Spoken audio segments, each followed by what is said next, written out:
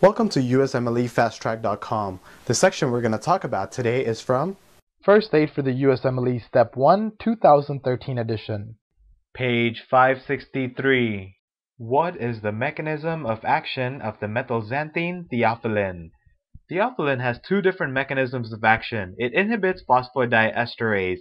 Now, if you look at the picture on your screen, if you see that phosphodiesterase is being blocked, therefore there is a decrease in the hydrolysis of cyclic AMP.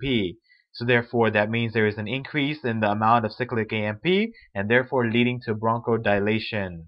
The second thing theophylline does is that it inhibits adenosine. Now, if you see on the picture on your screen, adenosine stimulation will lead to bronchoconstriction. So if you're inhibiting adenosine, this will lead to bronchodilation. What are the adverse effects of theophylline use? The adverse effects of theophylline use is cardiotoxicity and neurotoxicity. Theophylline has a narrow therapeutic index, so you have to use this drug with caution. So remember, if a person also has heart problems as well as asthma, you would not want to use theophylline because of that cardiotoxicity effects of theophylline.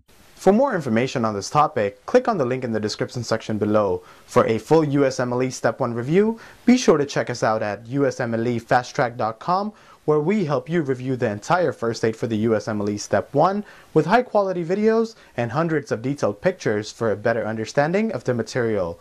So to learn from the best USMLE review book, be sure to check us out at USMLEFasttrack.com.